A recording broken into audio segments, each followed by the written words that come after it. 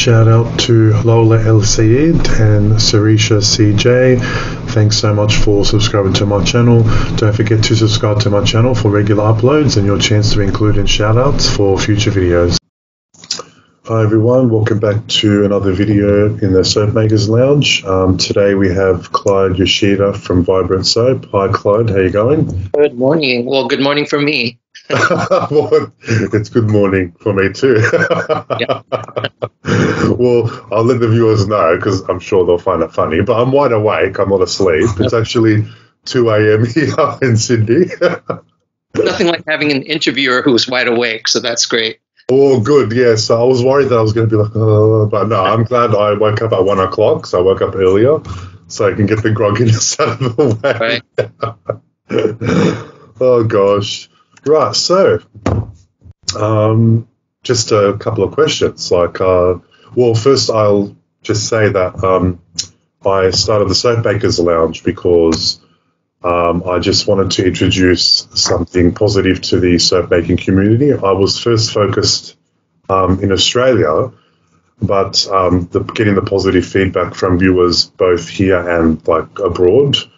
People saying it really helps us even though we're not in Australia, so keep them coming. So I'm really happy that Kenny from Royal Appleberry mentioned you and I looked you up and we got in contact because I just absolutely as soon as I seen your soaps and your website, I'm just like, oh wow, these are really, really beautiful soaps. And I'm sure that viewers will have something to learn from you today. So thanks again for being a part of the Soap Makers Lounge. Oh, so nice of you. No, I was looking forward to this. So excellent. And so, whereabouts are you located? I'm in San Diego, so right at the one corner of the country. So anything that has to do with national gatherings like conferences, generally we have to travel. But yeah, right at the corner. And I'm not very good with my geography. Is San Diego in California? Yes. Yes. Okay. Right. Okay. Southwestern corner. Yeah, that's where we are. I thought I'll just cover that because I wasn't really sure where it was. Right. Closest to you, probably in the States, other than Hawaii. Well, yeah, that's right, because it's on the coast, isn't it? Yes. Yeah, so the coast, and then if you fly over the ocean, then it's Australia. Yeah, because I know from in the past when I've ordered just packages from US, it comes straight from California. When I used to look at the map, it would go straight from California to Sydney, so it'll be a one-way trip. Mm-hmm. So I assumed they ship everything to California, international orders, and then it goes from California to Australia, I guess, because that's the more direct route. So I do know. I don't know much about the geography down there either, to be fair to you. Okay. But I've been to New Zealand, pretty close. Oh, so you've been to New Zealand. Mm-hmm. Wow, that's, I think, 3 hours away, from Sydney on the plane. That's actually pretty close. Wow. I haven't even been to New Zealand. You've been to New Zealand. I haven't. Surprisingly, I've never actually been outside of Australia. I've never really flown outside. I have a bit of a fear of flying, and I can only handle 1 hour flights to another state. But anything longer than that, I don't know if I can. Right. I don't know if I could do it. Yeah. Right. So okay, back to soap making. How long have you been making soap? I think it's been about 9 years. It might be a little longer. Right. I gauged that by when I started doing the YouTube channel. Okay. But I was soaping a little bit before I started that, so probably around 9-10 years. Wow. And what kind of started the spark? What was the spark that made you kind of want to attempt your first batch of cold process soap? It's an interesting question because there was an incident that happened that made me think, yeah, maybe it's about time that I jump into soap making. Mm-hmm. I'm interested in anything that has to do with creating something.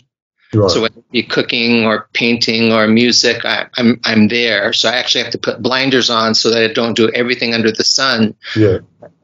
the impetus for starting was a friend left homemade soap on the doorknob as a gift. Okay. When I got home, there it was, and I smelled that, and I thought, I really want to know how to make this. Mm-hmm. So that was the very beginning of that. And there's a couple soap making companies nearby within like 15 minutes driving distance. And I thought maybe the way to start making soap was to go to that company, and they sold a kit. Mm-hmm. Okay. And that was my first bar. And that's how I got hooked. Just by that. Hooked on the first time, right? Then mine was going, how am I going to continue to do this, right? Right. Well, I call it I don't know if you picked it up, because you did mention you have watched a couple of the Soap Makers Lounge videos. I call it the soap bug, or the soap disease. Like, once you start, it just grows and grows and grows and doesn't stop. It really does. And so you start making all these bars, and you go, I've got to start selling it or something. I can't just keep making it and have all those bars all over the place. Well, see, that's kind of what happened when I first started. Because I just kept trying so much. I just wanted to try everything, and I was trying to find out like my area, my lane of soap making, and before I knew what, I ended up with a whole bunch. I'm like, oh, geez, I've got to get rid of them somehow. I'm not going to be able to use them all. But I was lucky. I had a local cafe near me, like 2-minute walk from my house across the road. And it's very hipster, like new age type cafe. And he's just got records all over the wall and really nice paintings, and like just such a beautiful place. And he's got heaps of pot plants around. Those like, what's that? Those bonsai plants. Right. Yeah. And in between the bonsai plant stuff, I'll put the soaps there. Like, he was nice enough to let me just like kind of put them there to begin with. And they started doing really well. And then people were commenting that they like it. And that's kind of how I got started. Yeah, that's a good way. Yeah, like, it's just, I still can't believe, like, 5 years ago, if someone said you're going to be a soap maker, I would have just like, whatever. Right. That's common with a lot of us too. But it's, I've exchanged a lot of stories about how people got started. And it's really interesting, because the word organic doesn't pertain just to our products, but how we grow our companies. That's right. Right? You found that venue and you went with it. And actually what really, like, the spark that really got me to making was I had really bad eczema. And I was especially up here on my shoulders and my arms and my back. That's where it affected me the worst, and here as well. I probably can't see on camera, but I have a few scars from like when I was itching, and it was just so like, and I tried lots of organic soaps, like commercial natural soaps, and nothing really helped my skin until I started to make my own soap. And my first recipe was 70% almond, 30% olive oil. It was a really soft soap, like it just melted away. But I noticed after using it, and I didn't want to waste it, the eczema patches started to go normal skin color. They were like red and blotchy. And I'm thinking, because that usually does happen with soaps, like when you try different soaps. So I thought, it's nothing new. Like, I'll give it a bit more time. And then after like 3 to 4 weeks, it started to clear up. And I was eczema-free. I've been eczema-free since I was 27. So 28. So I'm 33 now. And if my maths is good, 6 years ago. 6 years ago, yes. I've been eczema-free for 6 years, yeah. Awesome, yeah. Yeah, it's great.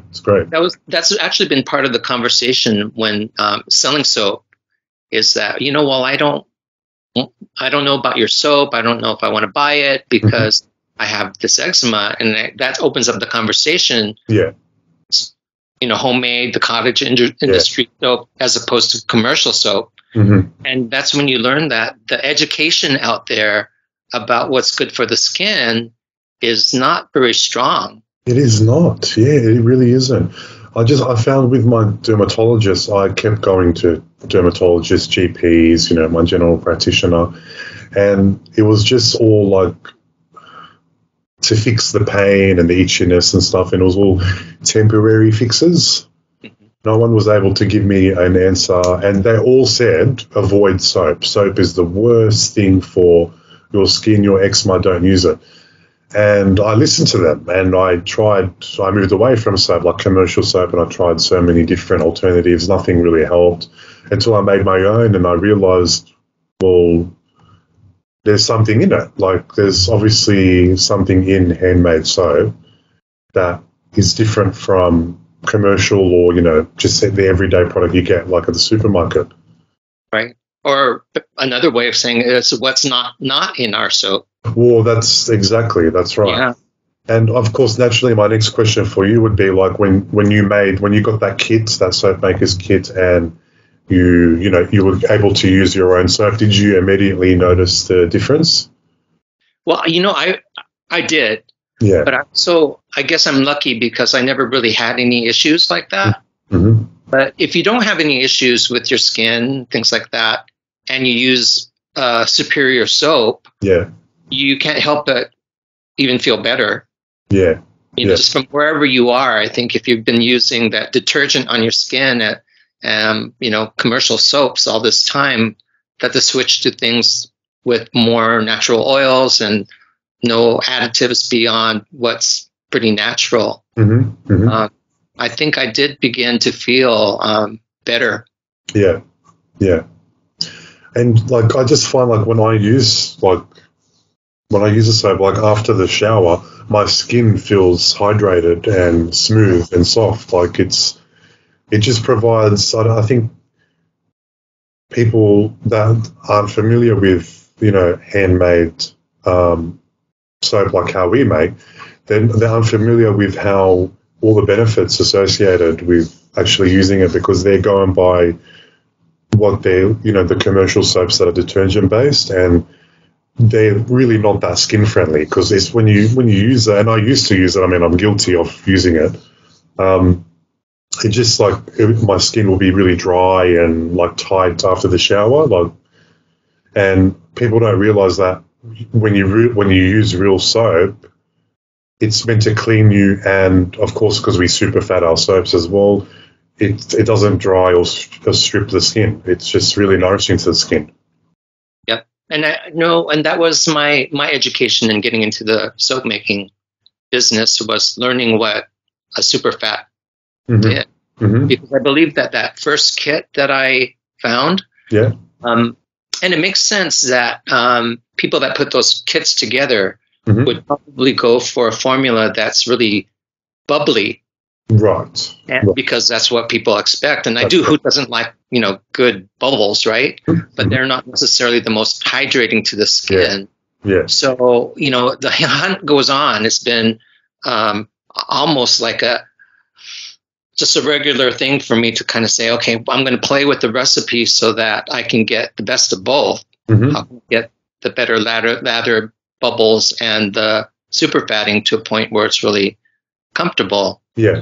Yeah. I learned that it's really regional too, there, and where you come from. Because when I was in my master's program and people came in from all over the country, notice that the people that were from, let's say, Egypt, come and say, I just really feel okay. But the people that came in from more humid climates and tropical climates just really felt that their skin was itchy and dry because they had gone from kind of moisture in the atmosphere location to a more arid location. Mm-hmm. Yeah. So it's like, oh, wow, I really would never think of that. Where San Diego is kind of, we get a little of both, but generally dry. Probably like down there, right? It's dry in winter. Well, actually, no. It's always humid here. In summer, even when it's like cold or like cooler, if you look at the humidity level, it's definitely above 50%. But most days it can be like 80, 90%. Like, I think right now is 90% humidity, even though it's 20 degrees Celsius, which in Fahrenheit, I'm not really sure what that is. I think it's 75 Fahrenheit, I think. And do you notice that seasonally you'll feel your skin more hydrated, for example, in the humid months than the dry months? I find, well, it's just my skin type. I find in summer I've got oily skin. In summer and early autumn, we're in early autumn, well, we're in mid-autumn now, but early autumn is generally really humid still, really sticky. And I find, my skin is just oily, really oily. And the best soap to use, I don't know what it is, is the 100% coconut oil soap with 20% superfat. I find that the best for my skin in summer. Yep. Yeah, it gets rid of all the excess oil, but at the same time, it doesn't dry my skin out. Well, that makes sense too. I don't think it's spoken of in the industry as much, but it could be. You could sell basically seasonal soap if you're depending on how humid that time of the year is and so forth. Absolutely. Right. But I find, like, even in winter, like, handmade soap is very funny, like, in a way, in a good way, that it kind of goes against sometimes as we were discussing, the norms of, like, the industry and what people say, like, what's good and what's not good for your skin. Even if I use it in winter and my skin's not oily, it still doesn't dry my skin out. So I can actually use it all year round, right?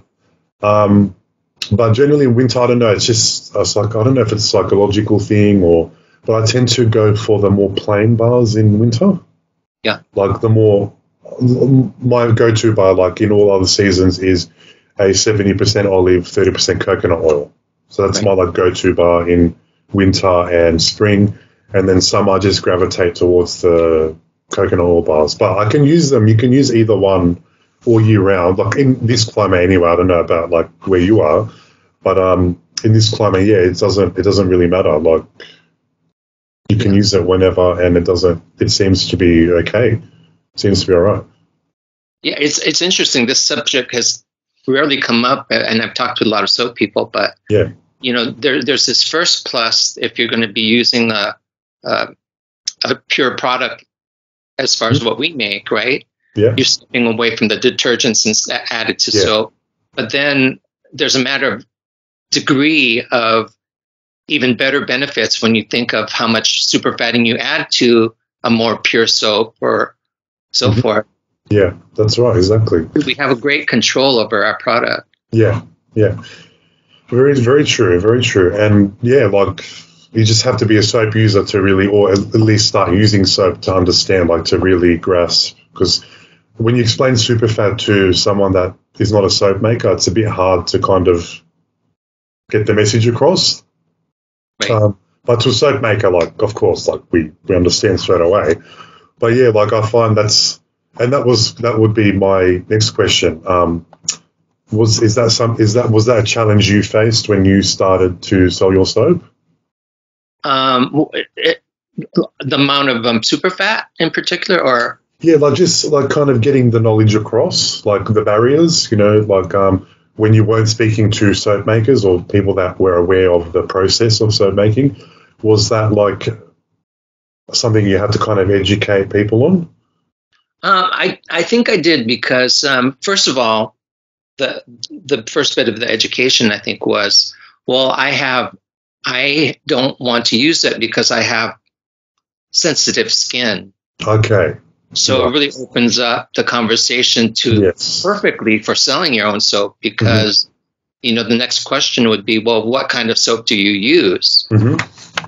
And generally it's what's available in the supermarkets, right? Which is not handmade. Yes, exactly. Yeah. So there was some degree of that. But, you learn after you answer this question quite a bit on how to answer that question about superfatting. Is that imagine soap that has a little bit extra oil in it so that it can nourish your skin. Yes, right. And they said, oh, yeah, let me try that. Right. And I had quite a range then. I'd have soaps that were less super fatted, and then just by practicality, after a while, I kind of gauged it. Like you were saying, your favorite soap recipe percentages. I started to think I can just make my general formula to be not drying and not overly super fatted, but right smack dab in the middle. And again, because I sell a lot in California, that middle of the road, it works for us. Yeah, right. Yeah. Interesting. And of course, you started the soap making kit, and you started to make soap yourself. What was also the drive? Like, what made you kind of start wanting to sell and put yourself out there? Because, of course, I don't know if you've seen Catherine from Coconut Lux. She's someone I also interviewed, and I always use this and always give a shout out to her. Hey, Catherine, because she says your personality is your brand, right? So, what was to start selling? What was the push? To start selling, it was just a practicality of continuing to do something I really love to do. And it wasn't new to me. It was new as far as soap was soap was concerned. But I'm also a painter. Oh. So an artist for almost all my life. Right. So in that respect, my paintings and my soap were an art form. And I was really fascinated by the fact that as a this is one of my pieces right behind me, by the way. Yes. It's on the surface of the canvas. What I was intrigued with was the art of soap goes right through the bar.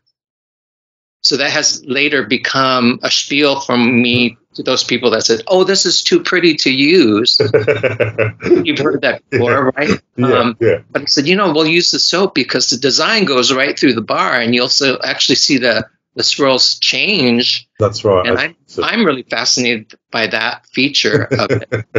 But getting back to what you're saying about that soul searching, and as far as becoming a soap maker, I have advice to a lot of people going into soap making for the first time, and that is do a lot of exploration at the very start, because there's a lot to learn. There's a lot to learn about the chemical reaction of making soap. And if you're like me, the soul searching was, I am going to make cold process soap that I can do the colors and the swirls. And I don't want to neglect the fact that you can make more natural soap without all those things. And you can use more natural colorants and everything. So the discovery that I had to go through was, okay, it was already a search for a brand. How am I going to brand my company?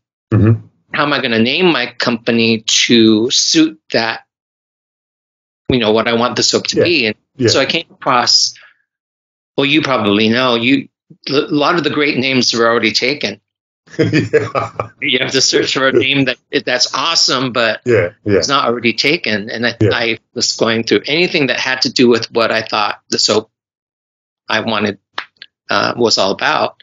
And that's when I came across the word vibrant. And so even though I do really love the natural soaps, and I do make them from time to time, I was in a business networking group that was all about, okay, if you start a company, how are you going to brand it so that you're not all over the roadmap?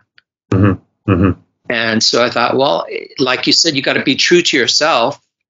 And the big part of myself is this artist. So Vibrant Soap is going to define what I do. So I'm not doing everything under the sun, so that I can become recognizable in a company. That if somebody thinks of brightly colored soap, I want them to think Vibrant Soap. Vibrant Soap, yes, right. So the soul searching that I went through was a lot of watching a lot of YouTube videos on soaping and how to do these techniques, how to get this look to it, how much mica is too much mica, but still get these bright colors. And I met so many established soap makers who took me under their wing and said, anything from I like what you do to I want you to start speaking at my conferences. And we talked earlier about how comfortable you feel in front of people presenting. Yeah. And I love that stuff. So, but that's when branding became a part of defining what I was actually going to do with my own soaps, as well as develop a name that made people think of a certain kind of product. Right. Okay. Excellent. Yeah. And of course, like the feedback you were receiving from customers, was that because obviously, like you had you know where you were going, you were focused on what Vibrant Soap was, what you were aiming for. Did you realize that the customers with a like-minded thought process kind of were attracted to you? I did, but I also was I did more festival soap sales on tables and things, and as much as I applaud everyone that does that because it's a lot of work to do this setup all the time. Yeah. But I think that's almost necessary to really get immediate feedback. Because, people, things I learned, I can't even tell you all the things I learned. But one of the things was what soap bars were they picking up the most? Yes. And what that was telling me, which ones they would smell and really like the scent of. Was it more fragrance or more essential oil?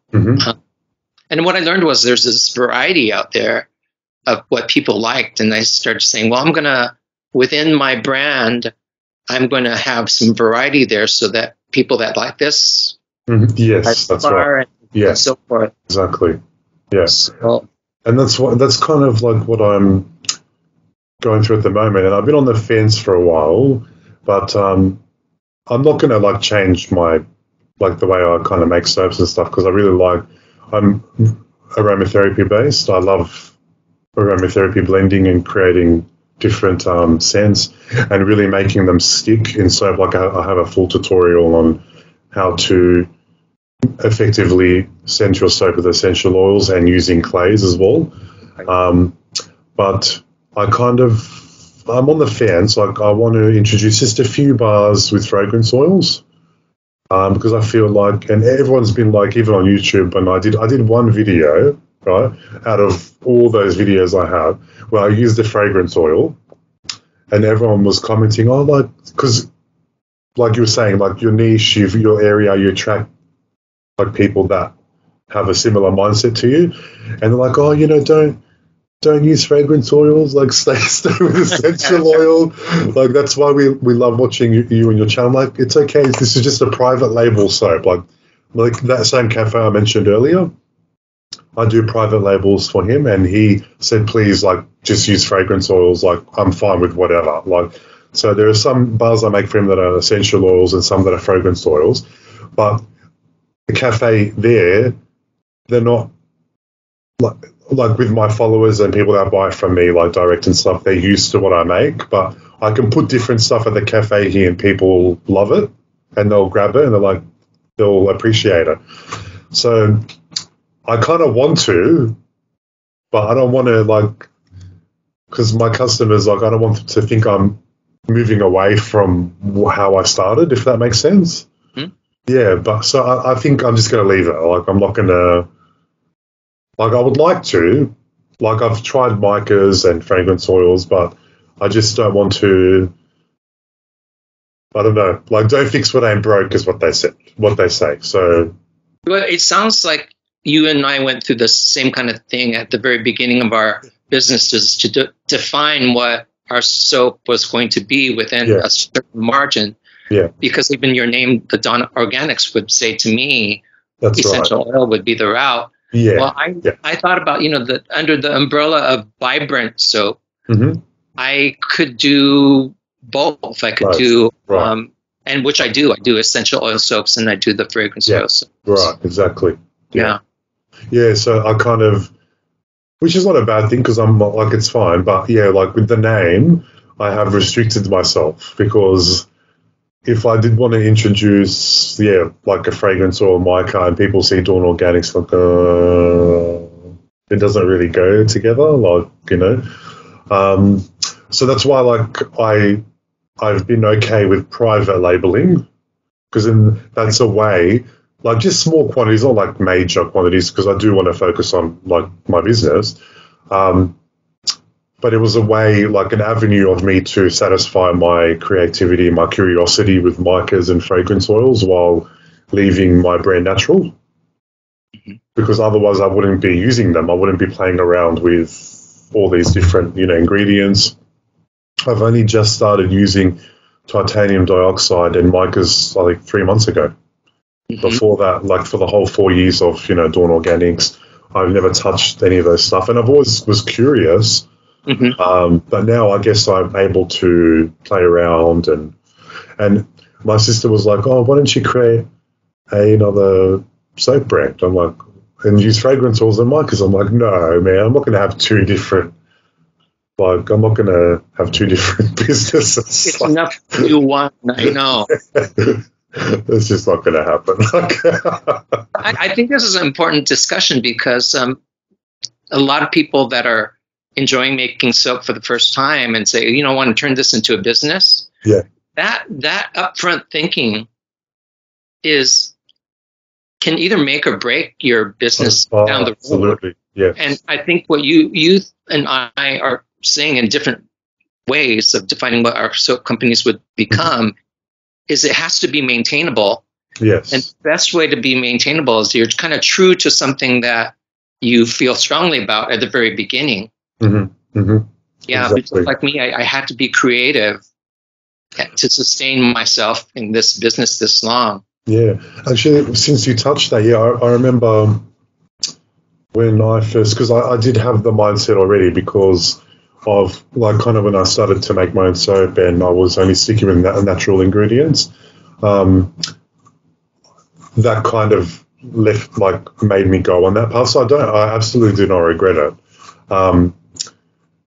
But when I first started using essential oils, I found that it was a little plain and I wasn't very, compared to fragrance oils, like you pick up a fragrance oil soap and go, like, oh, wow, like that's great, But then you pick up the essential oil soaps like it's not that, So it kind of forced me, and it was great because, like, I just love it.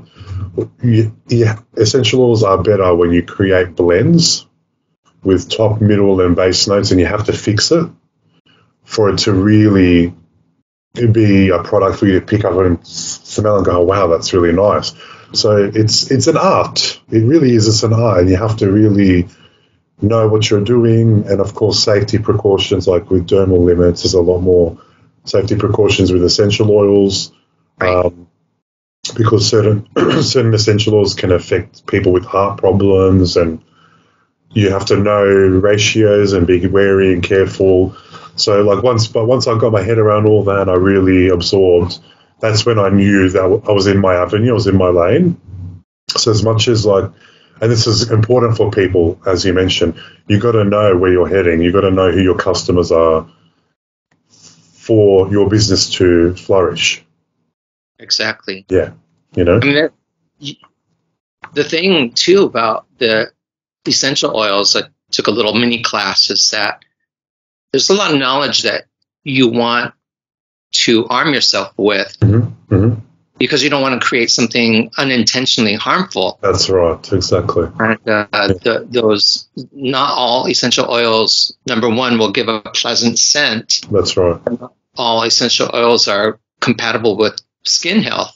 Because I've had some people say, well, why don't you make something with cinnamon essential oil? Well, you got to say it's not really a good one for the skin. So it's not total play what we do. Right. It's right. Yeah, exactly. We both picked that up. I've gotten some shockers, like people emailing me or messaging me with essential oil recipes for soap, and I just look at it like, oh my God, that is horrible. Like, and some of them are from books. Like you'd think that you could trust like a book or, you know, an author or soap makers that release books and stuff. And like with cinnamon, it's absolutely beautiful to use in soap, but you have to limit. There's a limit. And it's, I think a pound is about half a kilo of oil. So 2 pounds is 1 kilo. So every 1 kilo of carrier oil in your soap recipe, maximum 3 grams. Yep. Like it's just a really small amount. Like it's very, because if you go over, it can irritate the skin. But if you go too much over, someone with a heart problem, same with peppermint, if you go too high, will increase their heart rate and gets in their bloodstream because essential oils absorb through the skin quite rapidly. Right. And it goes into the bloodstream and it can affect people with heart problems. I mean, I remember a place I supply my soap to. I won't name any names, but she was saying that for a while, she was using essential oils undiluted and on the skin, yeah. And she was using peppermint, right? And she goes, after a few weeks, I had to stop because my heart rate was going out of control. I'm like, yeah, peppermint's a stimulant. Just like cinnamon, it's a really big stimulant to the heart. And this is a young, healthy person in their 30s. Like, imagine someone that's got a heart problem. Right. Like, you've got to be really careful about what you're doing. And I always, even though some people say, oh, you know, some essential oils are safe for babies and stuff, I just don't recommend any essential oils for anyone under 3. Mm-hmm. And if you did up from 3 to 5, the only thing I would ever recommend is lavender. That's it. And not full strength, half strength. Like, right. Very, very minimal. It's just, yeah, like, and I've seen people like, oh, you know, like peppermint soaps. I've seen people make peppermint soap with quite a substantial amount of peppermint in it. And I'm like, oh, that's a lot. Like, you shouldn't be using that much. Yeah. And they're using it on babies. Oh, like, oh my God, don't use it on your baby. Like, it's the worst thing for your baby. And they're like, oh, really? Oh, I didn't know. Or, you know, those essential oil rollers? They'll make their own version and it'll be like 20% peppermint oil. And they're letting their 2-year-olds rub it on their, and I'm like, oh my God, what are you doing? Like, you've got to research, like, you can't do that stuff. Like, you've got to take extreme care with essential oils. Like, it's not a joke. Like, you can harm someone, someone's skin can really break out into a rash. Oh, it's just, you don't want that stuff. Like, right. Well, you were talking about a little earlier on about educating, or we were talking about educating people. And, you know, there's that fallacy out there that if you throw the word natural out there, that it's good for you. That's right. But there's lots of natural, dangerous things out there in nature. Right. Exactly. You got to know how to negotiate around those things. You're right. Yeah, and like in moderation, everything's got a limit. Like, it doesn't matter whether it's natural or not. Like, it's like, you know, using fragrance oils. Like, it's the same. Like, if it's got a dermal limit of 3%, you don't go adding 5% to your soap because when someone uses it, they're going to most likely break out in like a rash or very irritating. So even with fragrance oils, some people, not everyone, but there's always some people that aren't really familiar with how it works, and they'll use whatever usage rate they feel like they want to use and not really check the safety limit for what they're using. Right. Yeah. So and that goes true for every ingredient we put in our That's right, exactly. Yeah, whether that's natural or not. Everything has a limit. It's really important to look at what the limit is because it varies between every oil. Right. Yeah. Right. And going back, if you wanted to like kind of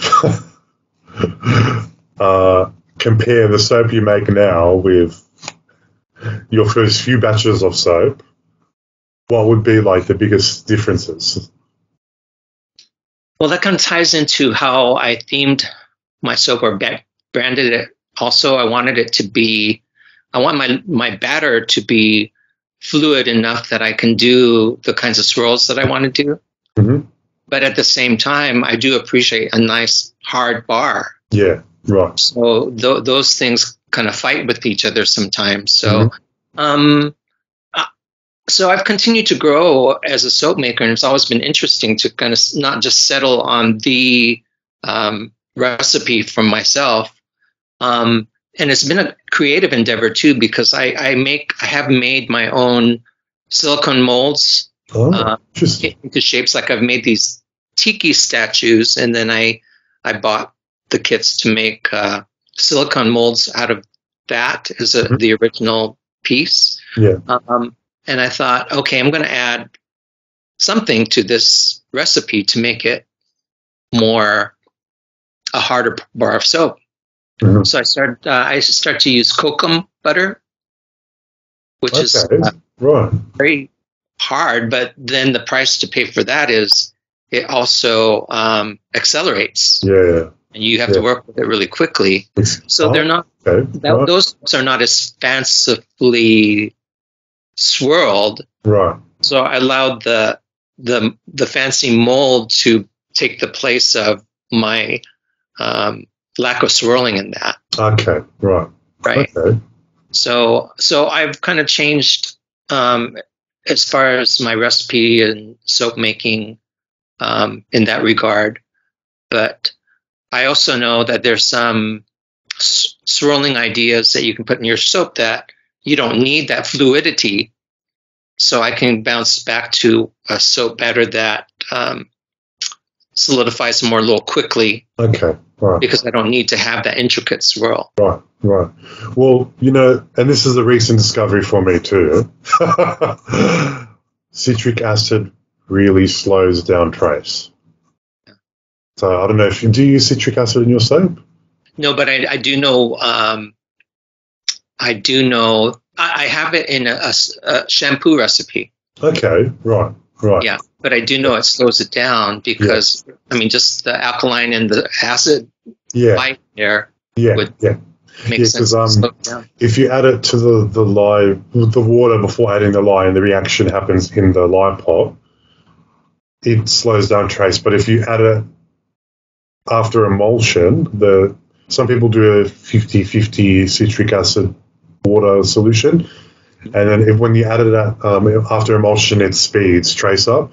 But when you leave the reaction in the lye pot and you let it form sodium citrate in the pot, in the lye water, when you actually add it to your soap, it's just like wow. Like some recipes that move very quick, like my ocean.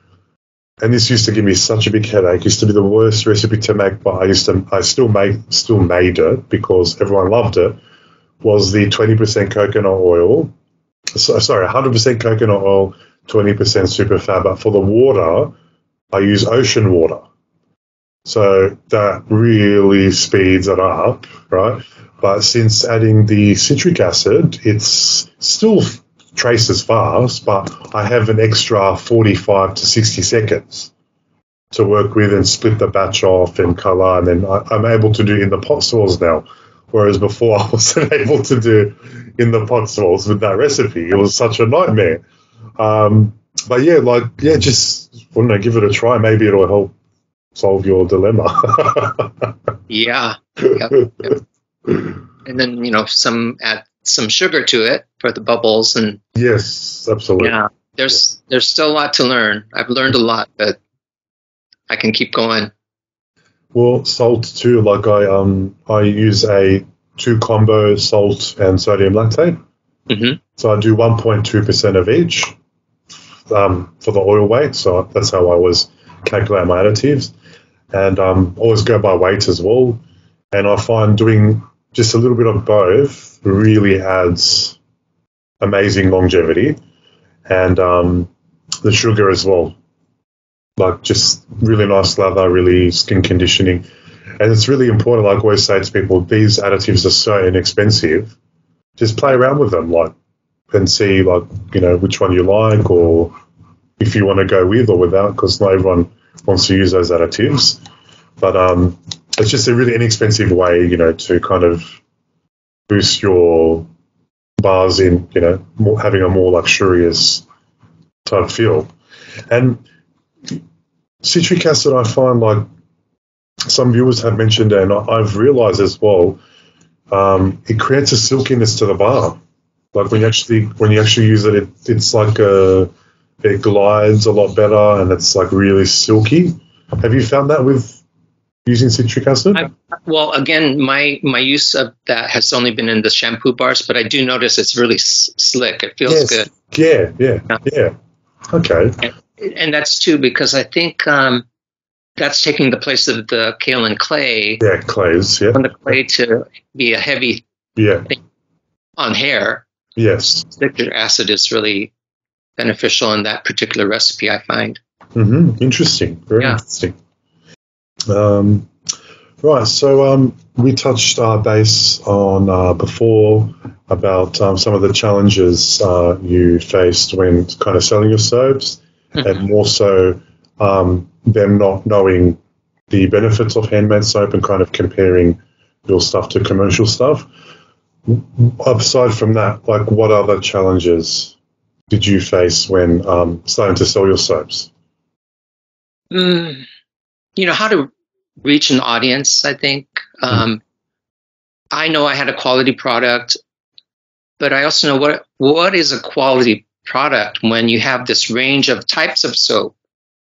And I was, we talked about earlier, trying to brand my soap as not only being good for you, but also looking beautiful. Right. But, so I thought, well, the YouTube channel would help in reaching an audience. And I think as I look at my analytics, that most of my online customers have seen me on YouTube. Okay. Right. So challenge is if you're going to start a business, how are you going to find your target customers? And then I don't know if you know Karen from the UK. She's been making videos for a long time. She has a company called Eden's Secret. And I learned a lot from her before I even started. Right. And one of the things she said was, if you're going to start a soap business, make sure you know you're not going to make it immediately. Right. That's right. Give it at the very least 3 years so that people can find you. I mean, the internet is so vast. So I think that has been one of my challenges, but I wasn't hurting financially, so I could I looked at this as just a fun thing that I could put my mind to, that there's things to keep me occupied and my brain happy. And I had everything that I needed because I was still speaking. I was still teaching. Okay. So I early retired from teaching. Still teaching, talking to people. I was still writing. I was learning how to take photographs. I was learning how to edit.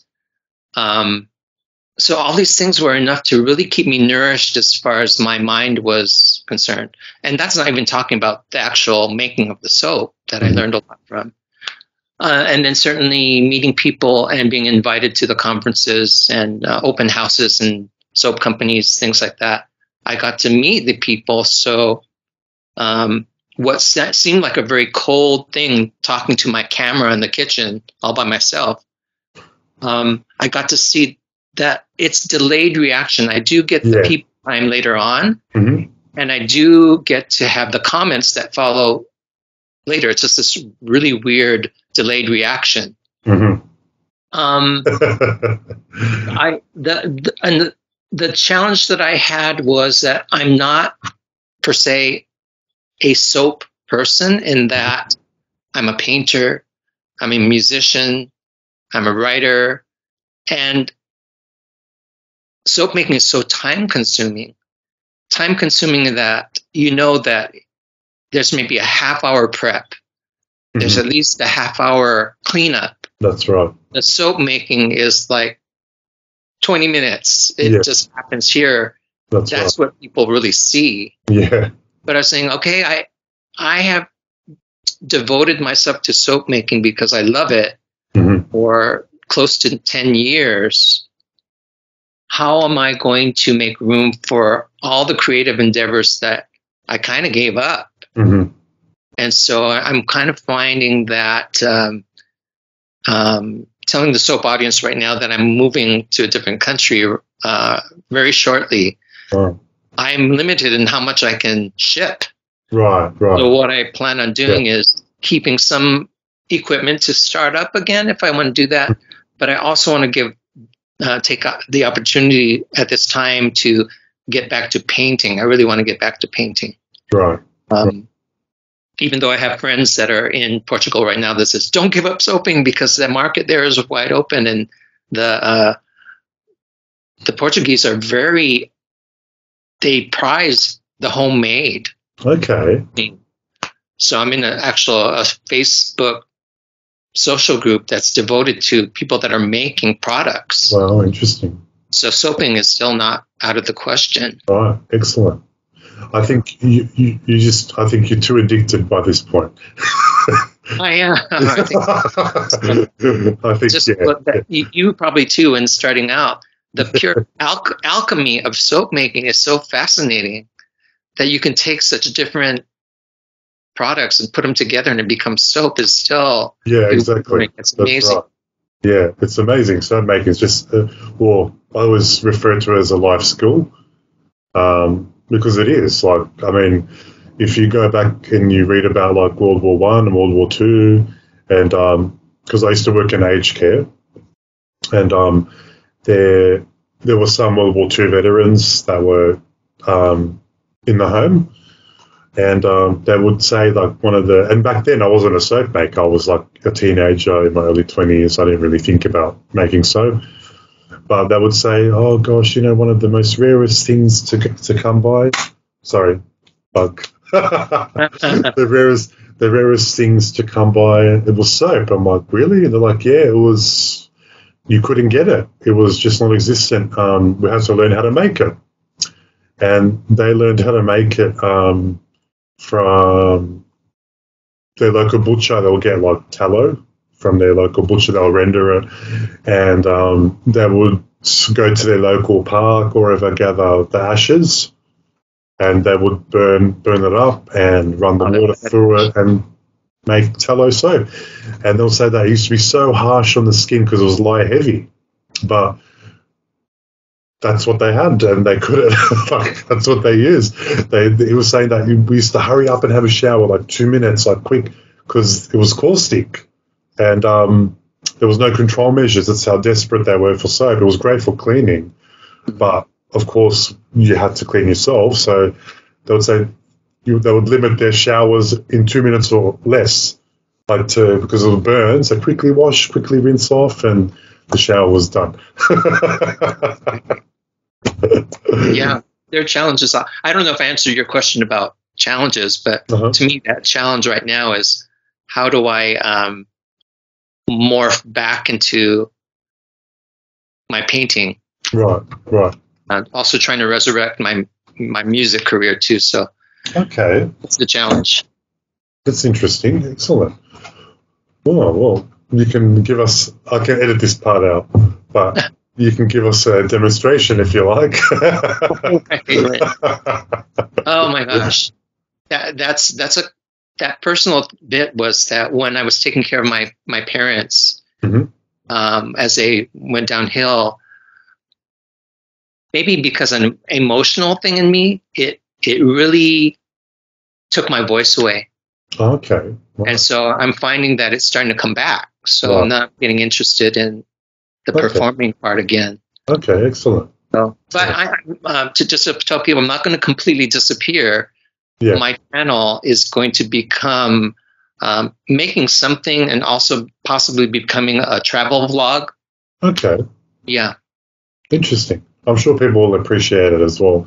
But I think you might take a break, just the way it goes, but I think you'll eventually go to soap making again. Yeah, because it's just, I don't think a soap making, after making soap for so long, can go for extended periods without making again. You know what the hope of that is that we're so busy packing up the house, donating stuff. Yeah, there's a lot to do before that. What am I doing in my spare time? I'm making soap. So there's definitely a part of me that wants to continue to do it. Yeah, of course. Yeah. Gosh, and even if it's just for personal use, like, Right. I'm sure you're not going to go back to commercial soaps. You're going to make your own. So even if I'm sure you'll make just as pretty soaps for yourself, I'm sure people would still love to watch that regardless. Right. So, well, the funny thing is there's limited amount of stuff we can bring this first round for a year. mm-hmm. What do you think a substantial part of the weight in my baggage is going to be? Homemade soap. So that will have some crazy. Well, you can always do a crazy sale, Yeah. We're let's thinking minimize. not just for sales purposes, but we want to continue to use handmade soap. Of course, yeah. Of course. Yeah, absolutely. Yeah. Apparently it's not as prevalent in Portugal right now, because even when we did a trial look in Portugal, mm-hmm. it wasn't like in every store that we see here. Yeah. So. Wow. Okay. Yeah. So definitely, like, there would be definitely a market there for you, for sure. Yeah, I think I can find my way in again. That I think learning the language would be helpful. Yes. So I'm doing that right now. But I think a lot of them speak English, don't they? Like in Portugal. Yes. Yeah. It's this thing here that I feel like if I'm going to live in. I see. Right. I want to live up to the challenge, and I know I can learn it. It's just right. Fair enough. Yeah. So, what general advice would you have for people that are starting a business in soap making, or that are thinking to start a business in soap making? Yeah, well, I just recently saw. You have NPR down there, NPR radio down there. That we call it PBS sometimes, but I guess not. It's called National Public Radio. Okay. But it's funded by the public donating, so that they're not tied to government. They're not tied to corporation money. Right. So the quality of the programming is amazing. And so this interview that I heard was about something that sounds unrelated, but it is related to what your question is. And that was this man was talking about those performing artists on the radio that had one hit, that they call them one-hit wonders. Mm-hmm. Mm-hmm. Why some were one-hit wonders and why some just became household words and ended up having, 50 albums during their career so far, still going strong. He said the advice he would have for performers these days is when you're younger, try everything. Right. Like make natural soap, make slab mold soap, make it all, because it's going to come back and make you a stronger soap maker later on if you've tried a lot of these things. Mm-hmm. And once you find out through the process of making a lot of soap, you're going to start discover what you're strongest at or what people like the most. And I think that's kind of what I did. I just was trying so much. We have this other program on YouTube called Soaping 101 that I learned a lot from. Kathy's become such a good friend of mine too. And oh, really?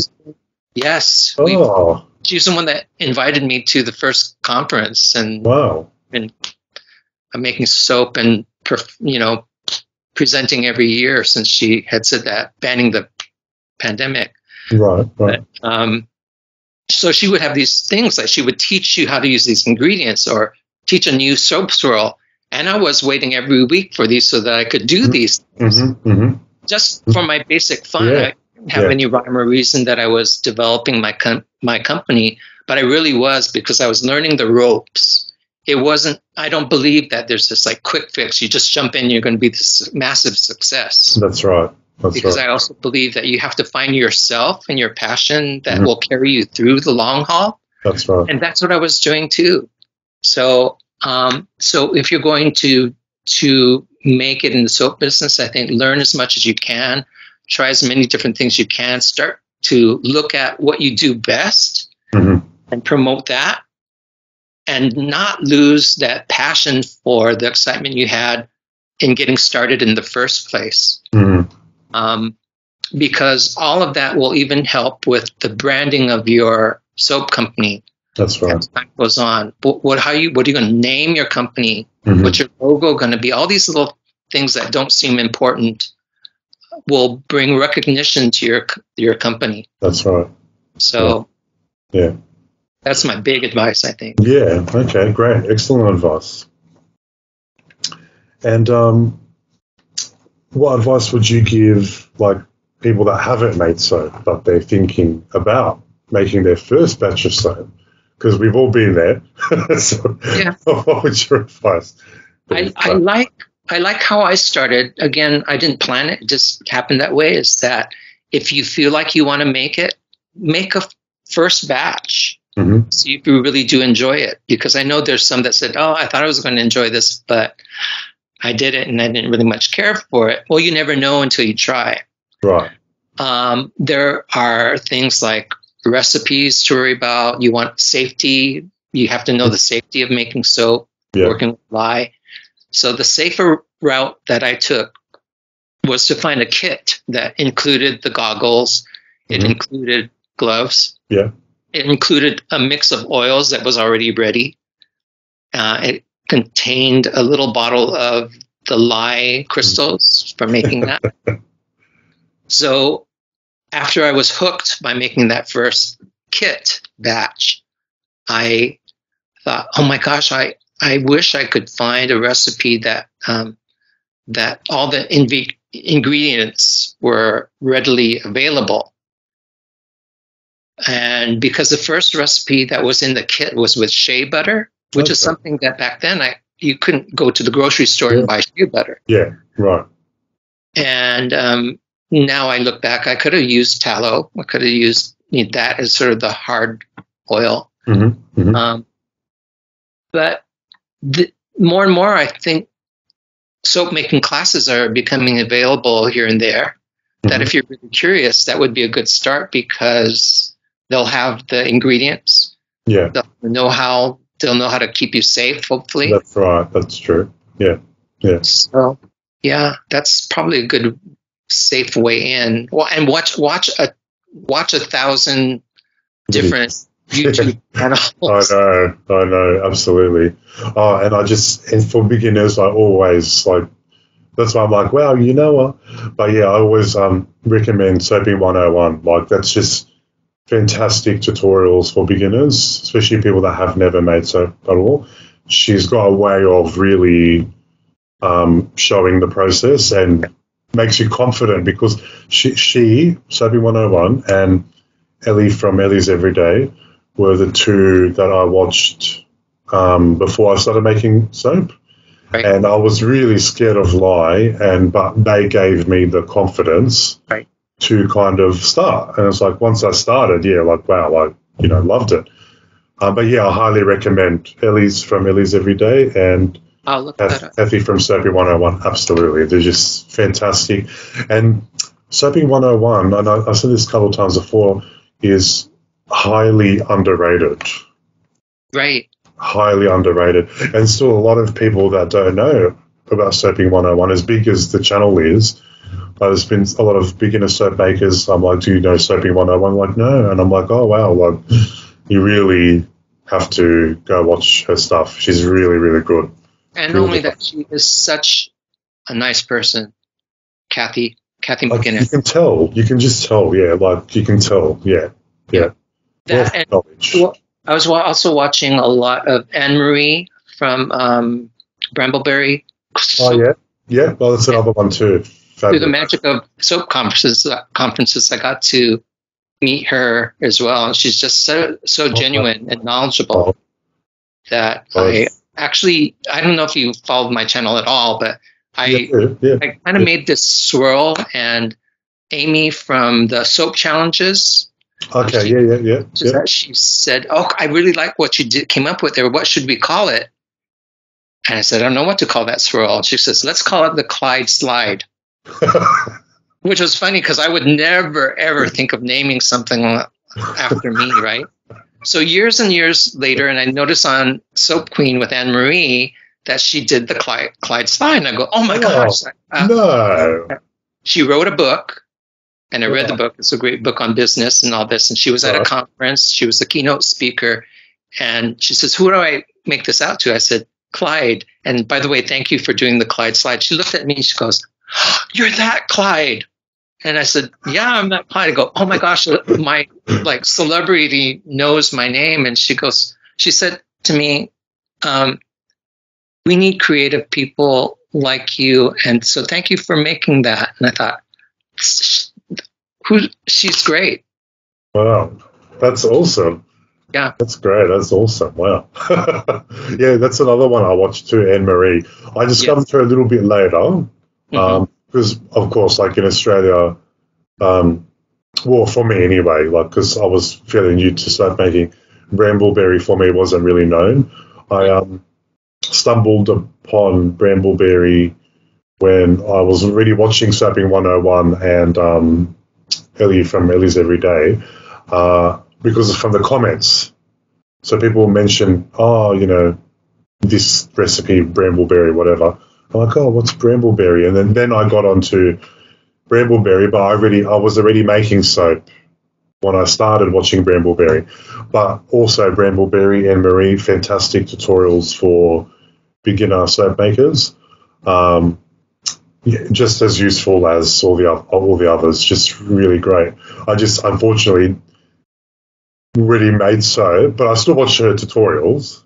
Really, really good. Yeah, she's fabulous. Yeah, I actually would love to have her on my channel. I reached out to her, but I know she's probably busy. But running that big company, but she's also so genuine when you get to talk with her. And the thing I really like about her channel is that anyone that's saying, "What do I do if I'm a new soap maker?" Go watch her, because she will constantly go over the safety measures.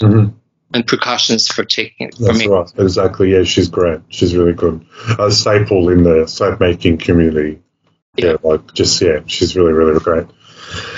And now that you mentioned, because you've mentioned YouTube, of course, because you have your own YouTube channel as well, and I'll ask about time management, like obviously with Vibrant Soap and managing your YouTube channel. Is work-life balance an issue sometimes for you? Like, how do you manage both? It is a big juggle because the way to make it happen for me is to give up a lot of other things. Right. Because it's not just the soap making; it's the making of the video. It's like with a limited amount of space that I have. There's a light stand. There's the camera. So it's like, it looks like I have a lot of room, and I really don't. There's a little wobble every once in a while. Well, that's because my arm is hitting the light stand. So, but yet you want to give them the prime view of what you're doing. Yeah. And then once that is all done, I'm not done because it takes me hours to edit those. Yeah. So don't get me wrong. It's a labor of love. I love to do that. And I'm glad I did, because all these skills and learning how to make a video and editing them has prepared me for doing any kind of video as I recreate myself for this next move. So you get what you put into it. That's right. Exactly. And what are some of the challenges like you faced also, or some of the realizations also, like when starting the YouTube channel? Like, what were the challenges you faced? Like, Well, one of the things I did, I got to pat myself on the back, because it was a younger me back then, and I didn't know what I was doing. But I said, before you start this YouTube channel, make sure you commit to it, because it would be very easy to say, "Oh, I don't really like the way it came out. You don't have to do it anymore." As a teacher, I know that there's a learning curve involved, just like with soap making. If you have a blundered batch the first time and just give it up, you may be sacrificing this great success in what you do later on. So I decided, number one, I'm going to stick to it. Number two, what I wanted to do was give some face time at the very beginning so they know there's a person here. Yeah, right. Because many of the videos that I saw before is I saw the hands come in, and I always wondered, who's doing that? Whose hands are making those? So that was just my personal thing, not criticism, but I just thought, I want to know who is making this. So, for example, and we were talking about Kathy and we were talking about Anne-Marie. Mm-hmm. Anne-Marie would always talk to the camera first. That's and I right. I got to know her in a way that I didn't know Kathy until I met her. Whereas Kathy did some other things that I liked that I put on my channel, which is if there's something important to say, not to just say it, but to put the text on the screen. Right. She does that really, really well. Right. Be clear what you're doing. Don't put your camera on the table so that when you're pounding it down, the camera's not jumping around with it. Yeah, right. Yeah. I was paying attention to these kinds of things because I wanted it to be seamless and I wanted it to be a calming experience. And the payback for that time that I thought about that was people saying, "Oh, it's so calming." Yeah, that's right. So, yeah, exactly. So let's give some thought about, I mean, if you're going to do your YouTube channel, it's know your craft well enough to teach it. Be honest about what you still don't know, because you can still learn that, and then they can learn along with you. And speak to your audience. You know? Yeah. Well, interesting. Like, actually, that was my first few videos off of YouTube, going back, I think, 2019. And this is when I wasn't really big serious on like YouTube or anything. But the reason why I did my first few videos, because like how I kind of envisioned doing organics was to be in retail stores. So I deal with a lot of wholesaling and retailing, so like to health food stores. And a couple of them were on consignment.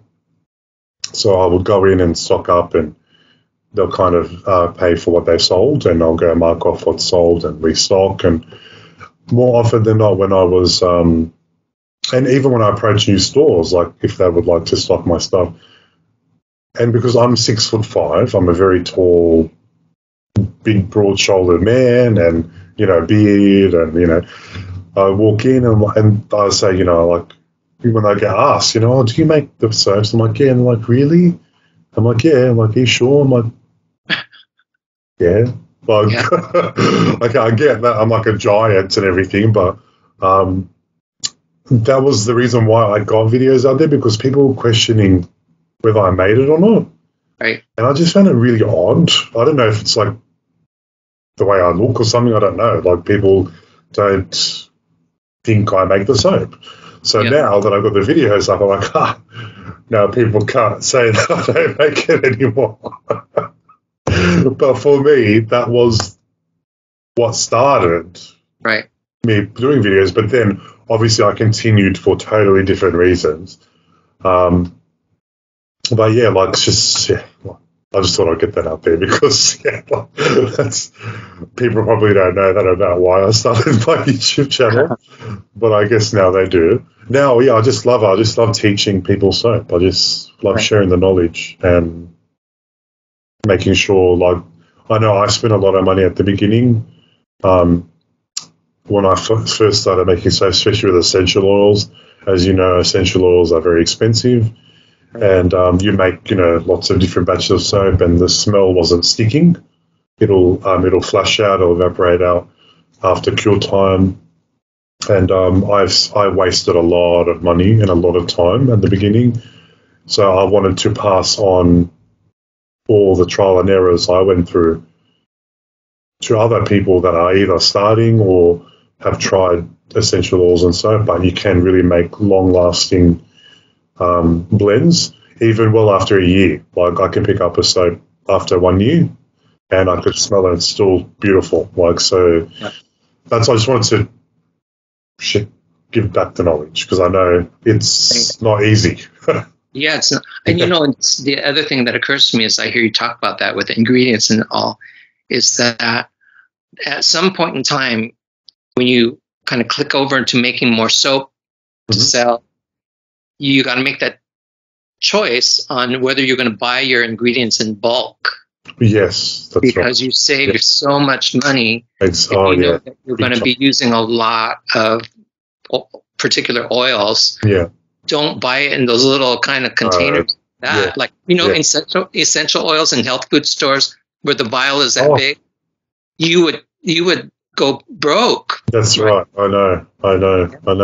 And actually, I don't know if you have that brand there. Let me just think of the name. I forgot the name because I don't know if I can say the name because it's another brand, but I'll blank out the name.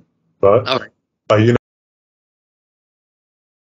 I don't know that actually. Oh, you don't know? Oh, okay, right. So I don't know if it's. I'm pretty sure they're global, but they are like in health food stores. Like they're really big, and you can buy direct from them. They sell like I think 10 ml bottles of essential oils, and oh my gosh, the prices are absolutely astronomically through the roof. And I guess like if you're using them, like sparingly, like in a oil diffuser, that's fine, like no problem.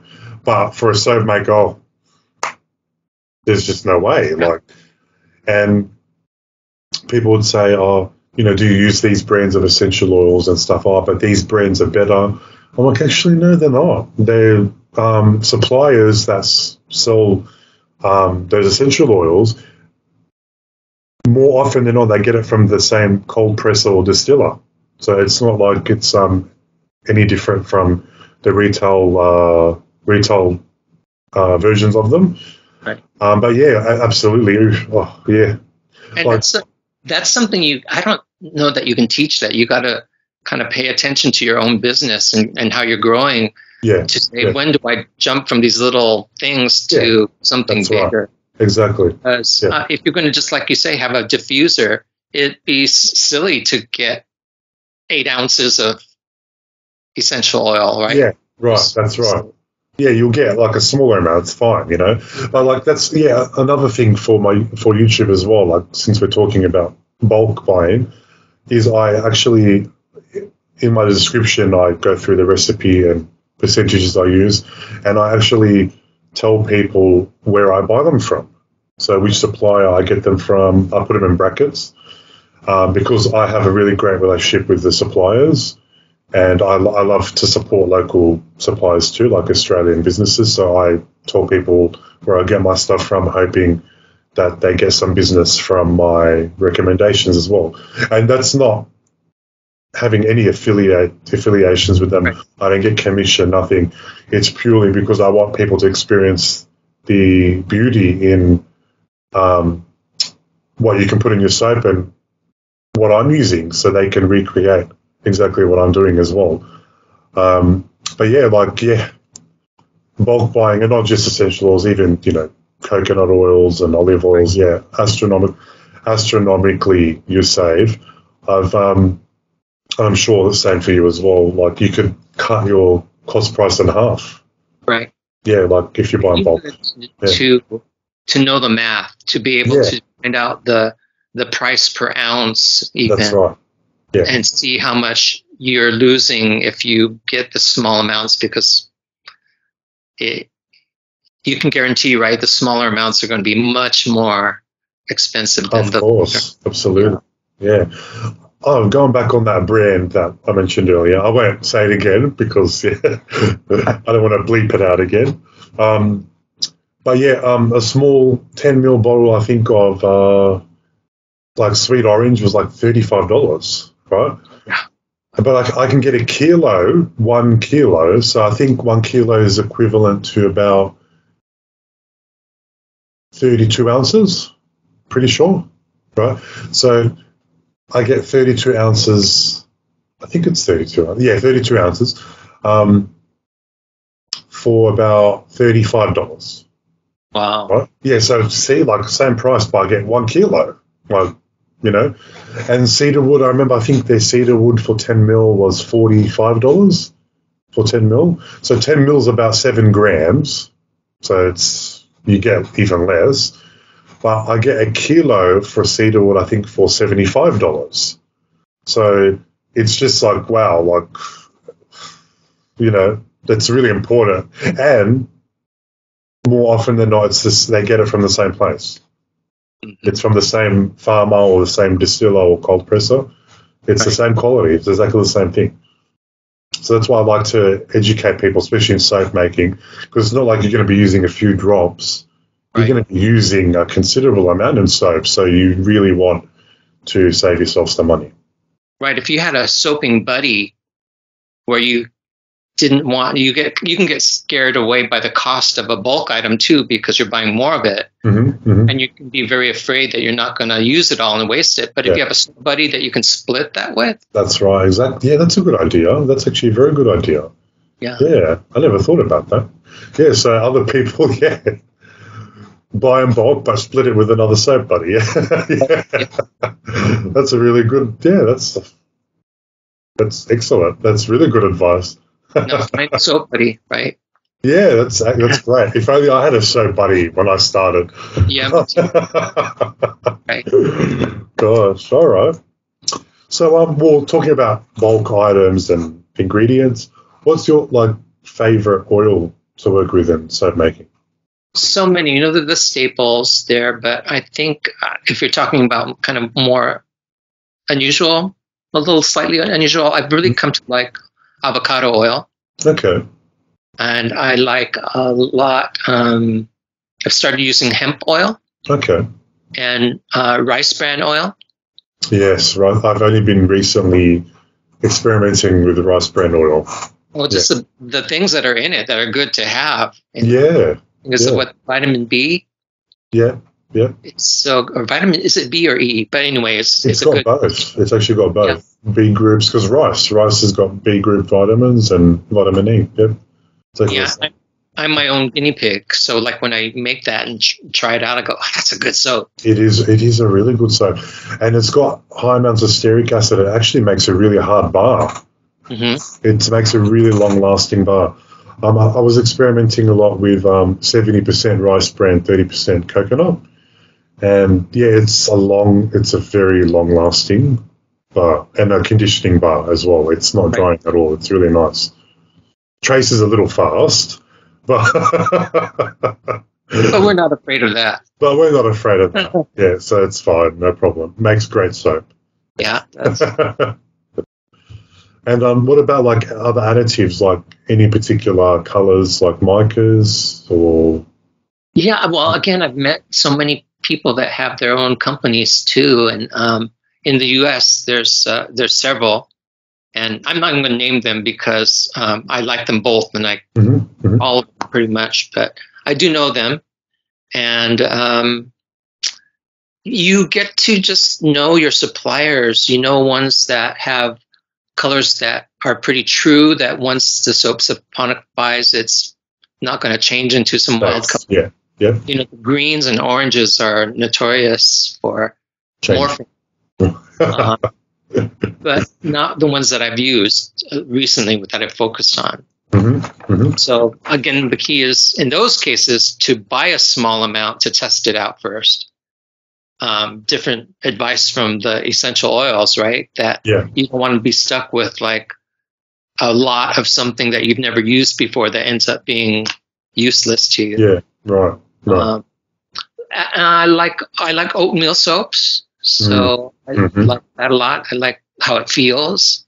Probably my best soap is avocado, where I use the whole avocado puree, and it ends up being such a creamy, smooth soap.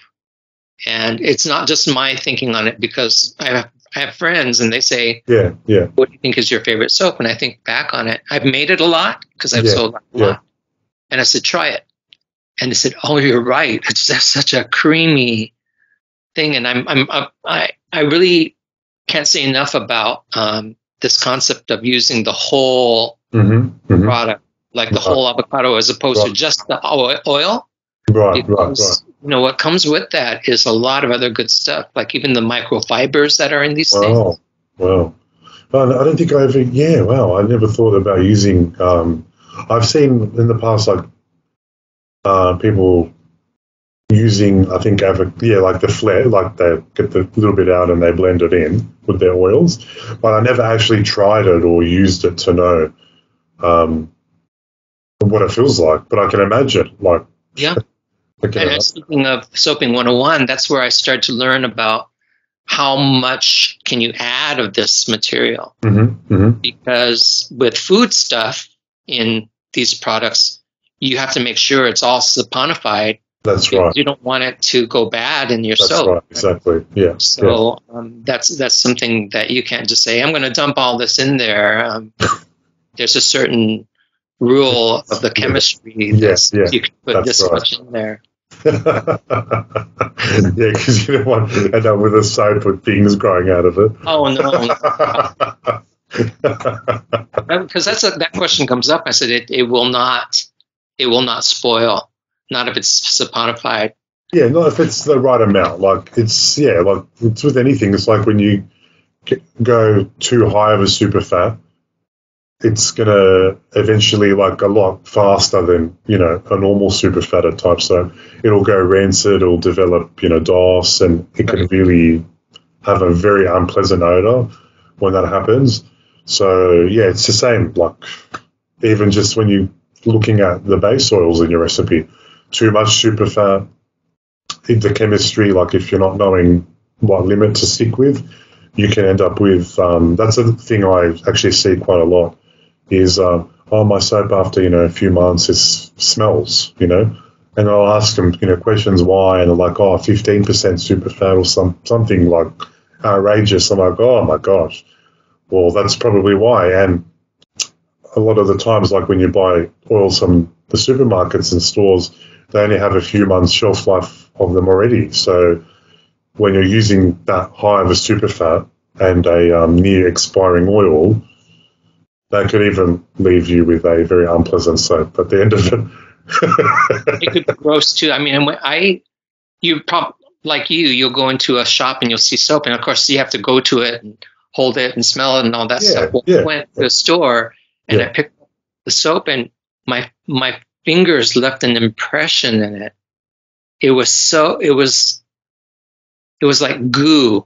Oh wow! It was like too much, probably super fatting. So yeah, that is way too much. Yeah.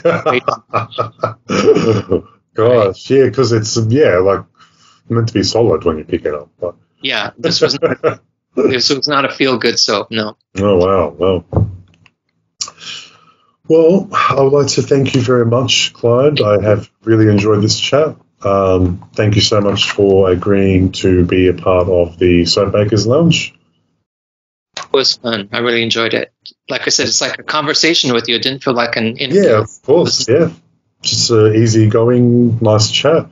And well, now that we're in touch, and I'm sure we'll keep in touch as well. And I'd love to hear about your adventures in Portugal when you make the move, and hopefully you won't give up soap making. You'll continue soap making. Well, I do hope we'll keep in touch because, this first time really meeting you, this was really pleasant talk with you. Oh, thank you. Thanks so much. And thanks, Kenny. No, thank you, Kenny. Because I know Kenny, she's like, you have to interview Clyde and chat to him. And I'm like, okay, sure. So thanks, Kenny. I'm way better right now. Hi, Kenny. Oh gosh, all righty. I'm just thinking about her makes me laugh. She's so fun. Me too. All righty, thanks, Clyde. Too. What's that? She makes beautiful soap too. Oh yeah, she does. Oh, I'll be sending her a package soon, and she's sending me some of her soap soon. So I'm like, ooh, I'm really, really excited to receive some of her soaps. The Oakwood one in particular, I looked at her Oakwood soap. I'm like, oh, I really want one of those. So she's going to include one of those. So I'm very happy about receiving that package in the next few weeks. So thanks, Kenny. Yeah. All right. Thanks so much, Clyde. And we'll be in touch soon. Great. I'm sure. All right. Thank you. Bye. See ya. Bye.